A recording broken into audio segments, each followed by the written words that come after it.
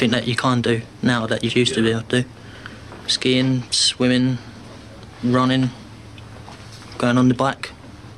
So you'd expect to get back on the ski slopes, would you? Absolutely. You got the right stuff, the right attitude, you can pretty much carry on with everything as good as before. Nothing's stopping you.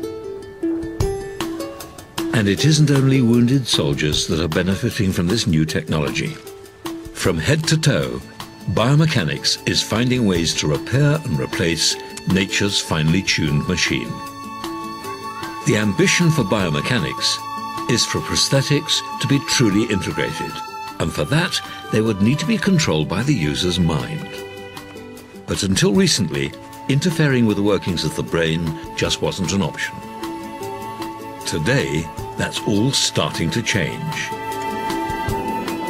The ability to delve into and manipulate the brain has many potential benefits, not only for the control of prosthetic limbs. Diane Heyer suffered from depression for more than 20 years. Her illness was so crippling that it even drove her to attempt suicide 3 times. So tell me what it's like to be depressed. It's awful. It's like being in a dark cave. Nobody around, cold and lonely. If you have depression, you have absolutely no desire to live. And it just is like that day after day after day. And actually, I guess I felt dead inside. You know, I was like a living, talking, dead person. I tried several medications, and I also tried ECT, electroconvulsive therapy. That was pretty awful, too. In a last-ditch attempt to control her depression, Diane underwent groundbreaking surgery in the hope of controlling her devastating depression. In a 5-hour operation, electrodes were directly inserted 8 centimeters into her brain. To check that the electrodes were in the correct position, Diane was woken up during the procedure so that the impulses could be adjusted. You know, when I woke up, they said, you know, we're going to turn this on now, and you let us know how things are feeling. And at first I felt pretty warm, and then they turned it to another setting, and my heart was galloping. How you feeling? Starting to smile, feel happy. And then all of a sudden I just got this great big grin on my face. Right. And after that, then they put me back to sleep so they could finish up the surgery. So you sort of immediately felt happy, did you, suddenly? Oh, yes, yes. For me, it was instantaneous. What was that like? Amazing. It was almost like my brain was doing gymnastics. You know, it's how I used to feel when I would go to work and you know, have good weekends and do things. 3 years later, and Diane lives with the system wired into her own body, much like a pacemaker. And where do the wires run? Because the control box is in your chest, isn't it? Right, yes. They start here, and then they go down to the back of my skull and down the back of my neck and around, and then plug into a battery pack on my chest. Does it worry you that you had a totally experimental thing inside your brain? No, no, because it's been worth it. From the very moment the electrodes were switched on, Diane's depression disappeared. And of course your life has changed totally. Well, 180 degrees. Yeah. I wake up every day and I think, what's today going to bring? I have an excitement about living again that I did never have. So you're the perfect bionic woman. Yeah. Yes. Even as a last resort, it seems utterly terrifying to think of thrusting an electronic device deep into the center of the brain in the way that's happened with Diane. But you can't knock it because it's completely changed her life. Because of its power to transform lives and potential to touch many others, bionics definitely has a place in my top 10. Is it the most significant advance in the last 50 years? That's up to you to decide at the end of the program. Or maybe you'll go for my next choice, a remarkable invention that more than any other perhaps, has caused change.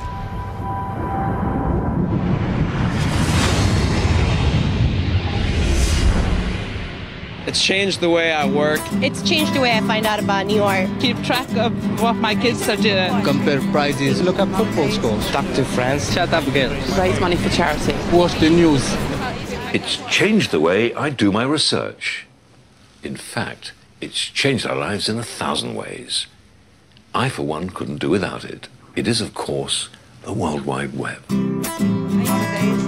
It's astonishing to think that the majority of us went online for the very first time just 10 years ago.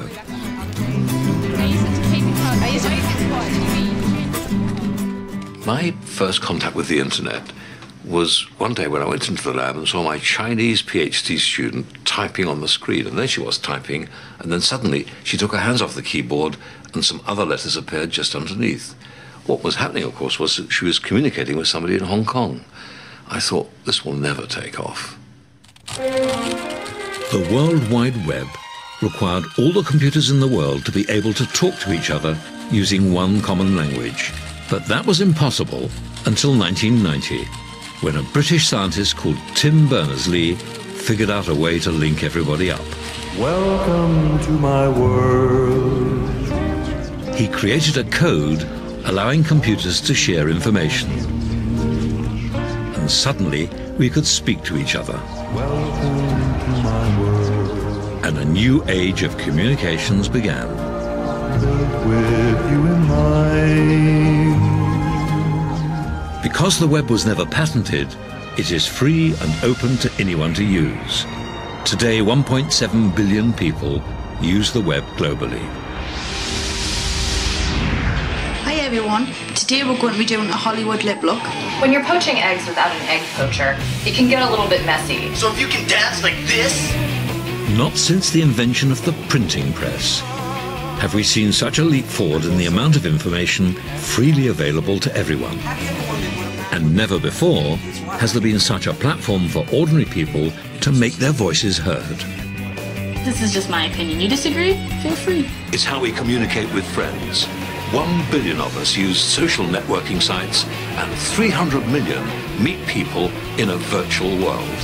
Our children use it to interact, to learn and play. It's transformed news and information. In business, we've all become traders, buying and selling at the click of a button. For all of the risk of exposure to violence and pornography, worrying issues we have to face, the internet is one of the most significant advances of the past 50 years. And for me, the web is exciting because it allows all of us to participate in science like never before. They live in isolated. Dr. Chris Lintott has the task of classifying over 1 million galaxies from photos taken by robotic telescopes. He was so overwhelmed by the amount of data that he enlisted thousands of online volunteers to help him. But the really exciting thing is that these armchair scientists made a new discovery. A couple of years ago, a group of our volunteers noticed that in the background of some of the images, there were these small, round, green objects. They called them peas, and they found a couple of hundred of them and came to us and said, well, what are these? And so we've looked at these with some of the world's largest telescopes, and they turn out to be galaxies undergoing a dramatic burst of star formation. These are the most efficient makers of stars anywhere in the local universe, and they've been missed by professional astronomers. It was only thanks to the help of 250,000 people, their armchairs and their internet connections, that they came to our attention. Galaxy Zoo is just one of a host of projects inviting the public to get involved in science. Who knows what progress we could make through collaborations like these, made possible by the internet. This massive progress in how humans exchange information undoubtedly makes it one of the defining advances in the last 50 years. Does the far-reaching impact of the World Wide Web on all our lives make it the most significant advance? Or does the revolutionary joining of man with machine mean that biomechanics gets your vote? could it be the promise of clean energy for us all that makes the laser your number one? Before you decide, there are 4 more advances to consider. The next one has the potential to change everything we've ever believed in.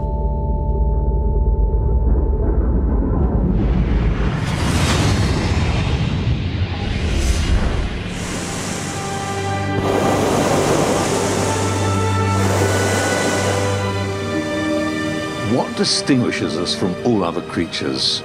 It's human inquisitiveness. Why are we here? Where we're going? What's our place in the universe? Looking down on the world from above, you realize just how insignificant we are. Since the dawn of time, people have marveled at all the vastness around us and wondered, how did it all begin?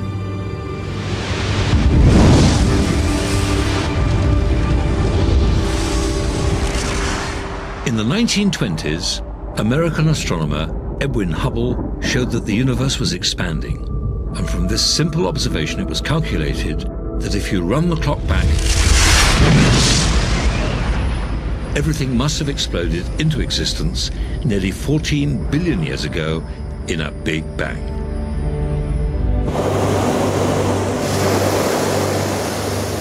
For me, I suppose what I find so exciting about Big Bang is the ambition of the idea. Here is an idea which is not just about our planet or about our solar system, but unifies our whole notion of the universe. And it tells us about our beginnings, about where we came from, and possibly to where we're going. But the Big Bang Theory also predicted that the entire universe, all the planets and galaxies we see around us, exploded from nothing, which sounds crazy. When it was first proposed almost 100 years ago, the idea was controversial. But in the last 50 years, science has started to gather hard evidence that the Big Bang may not be such a crazy idea after all. In 1965, 2 radio astronomers working on this satellite antenna in New Jersey started to pick up a strange signal. This radiation was coming from somewhere in really deep cosmic space beyond any radio sources that any of us knew about or even dreamed existed. The daring explanation for the radiation was that it might be the last remnant of the Big Bang echoing through space and time. Perhaps.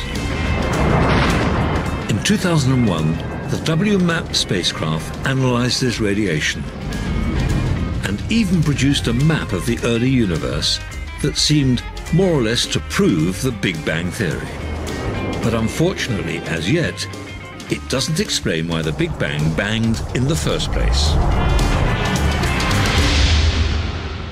High in the Californian hills, at the Lick Observatory, astronomers are trying to calculate how fast the universe is expanding in the hope that they'll be able to shed some light on the problem. And in doing so, they've made a surprising discovery. Everyone anticipated that gravity would slow down the expansion of the universe. So we were trying to measure how much the universe has been slowing down in order to predict whether it'll expand forever, though more and more slowly, or recollapse. Instead, we found that it's actually speeding up, not slowing down at all. An accelerating universe. How does that work? Why should it do that, do you think? Well, we think the universe is filled with some weird substance. We call it dark energy, but we know essentially nothing about it. So it's there, and it's in a sense gravitationally repulsive, causing space to expand faster and faster with time. It's all very well to say that the universe is expanding, but one of the questions that I think will puzzle a lot of people, including me, is what are we expanding into? Well, that actually puzzles all of us. We may be expanding into a bigger hyperspace, one with more dimensions. And there could be all sorts of universes expanding within this bigger space. And ours is just one of these universes in the multiverse. Now, I accept that what you're doing is incredibly interesting, but it's useless, isn't it? Well, in a sense it's useless, but the accelerating nature of the universe is important in part because it may help us understand the Big Bang. So it's the birth of the universe, and so we should try to understand how it is that it happened and how the universe has evolved since then. But the